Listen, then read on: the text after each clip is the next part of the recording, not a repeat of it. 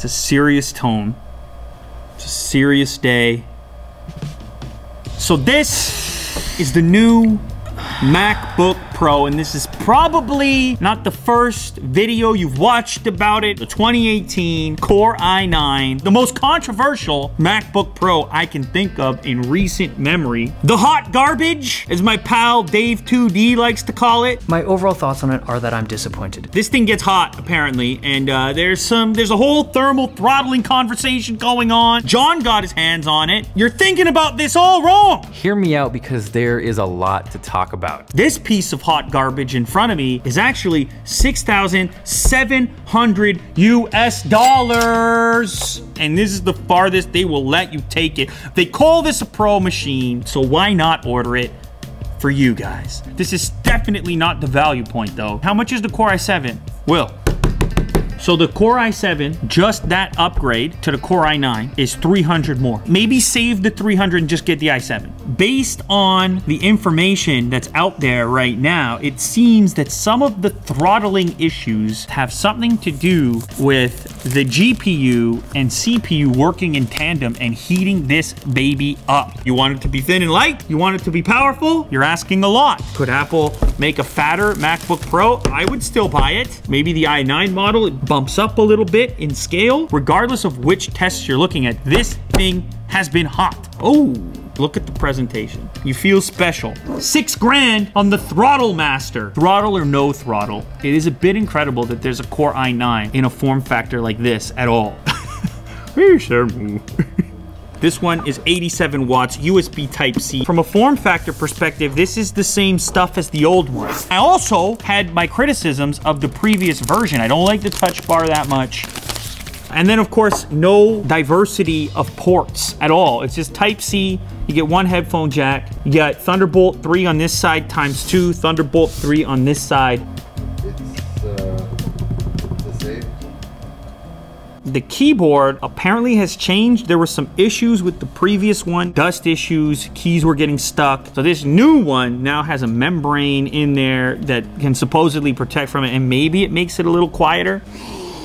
Smells like almost 7,000 USD. There is something else that's new on the new model here. True Tone display. Your Mac automatically adapts to ambient lighting conditions to make colors appear consistent in different environments. People who are into photo editing, video editing, possibly as well, any kind of color correction, a more accurate representation and therefore interpretation of colors. Now I do have my old version. So new one, old one here. And let's check out this keyboard thing, if I can feel the difference or not.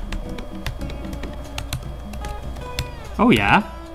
Yeah, the new one, it's a little more muffled. There's a little bit less clack to it. Typing feels the same. It's a bit quieter, if that matters to you. Okay, so this is obviously a very pretty machine, and I opened this video up by calling it hot garbage. Obviously, I'm having a bit of fun.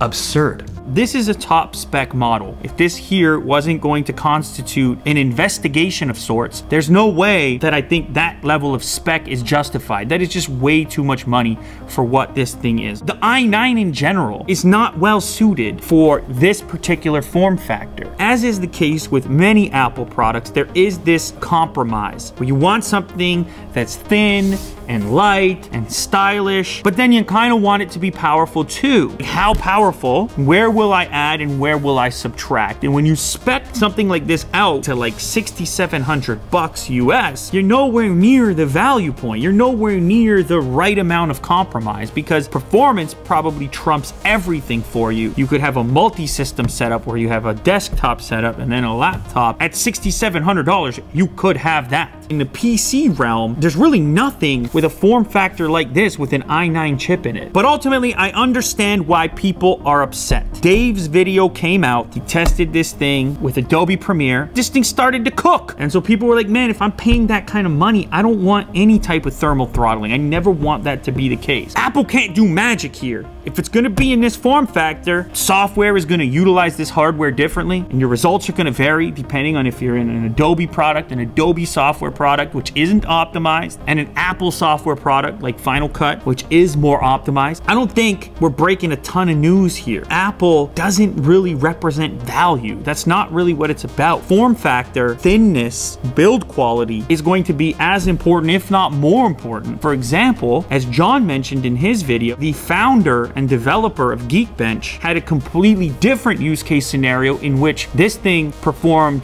better from a thermal perspective, and he was using it to compile software. So it had nothing to do with video editing at all. Nonetheless, I don't think this thing is complete garbage, okay? But I definitely think it's pricey and possibly unjustified in this specification as well. I think the value point might even be in the 13-inch model. What price does that start at, Will? $1,300, no touch bar, and then $1,800 with starting price. And I really do believe that a lot of people are thinking that they need more horsepower than they probably do. There's a lot of users out there that are buying overkill hardware to begin with. They want to make a form factor that's suitable for Jack and Kirk and Will and me. And then they also want to make a MacBook that a student wants. It's hard to figure out what that form factor should look like. And maybe what we really want is a product that doesn't even exist. Maybe the real solution is another product for that group of people. We might potentially be held back by a design decision here. A slightly fatter Pro